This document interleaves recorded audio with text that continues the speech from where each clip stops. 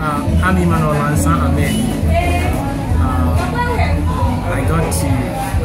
I got myself into this African drumming and dancing stuff when I was young. At the age of 12, I was by then very young, and I loved dancing. I thought it was a form of exercise because I didn't know how to play football or volley as a then. But when I finished my secondary school, I had a different ideology concerning African drumming and dancing.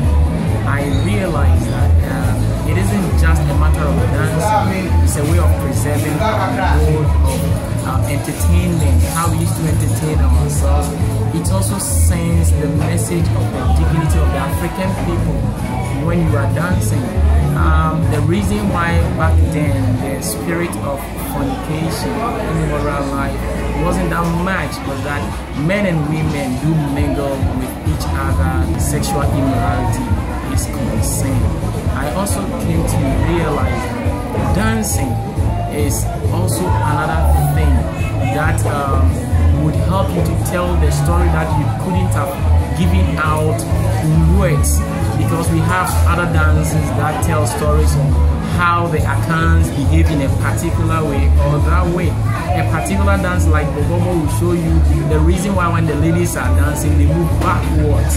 And these things, when you want to tell somebody verbally, you might try to twist the story, but with the dance it's just as it is.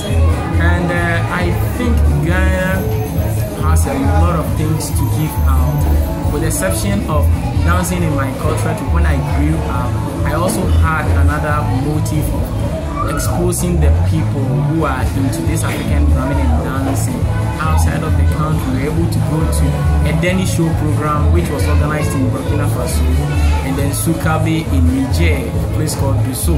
And in fact, to see the people dancing really got people entertained, and they were like, is that what happens still in Ghana in this 21st century? And then I said, no, not much of that is happening, but thanks to God, with these small things we are able to do. In a way, we've been able to preserve the culture of our nation.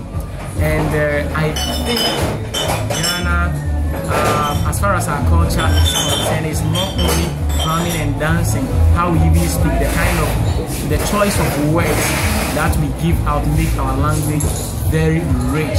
But currently when we speak, just because our forefathers are not into that anymore intensively, we speak very loosely, and the intensity of the language is not seen as it should be.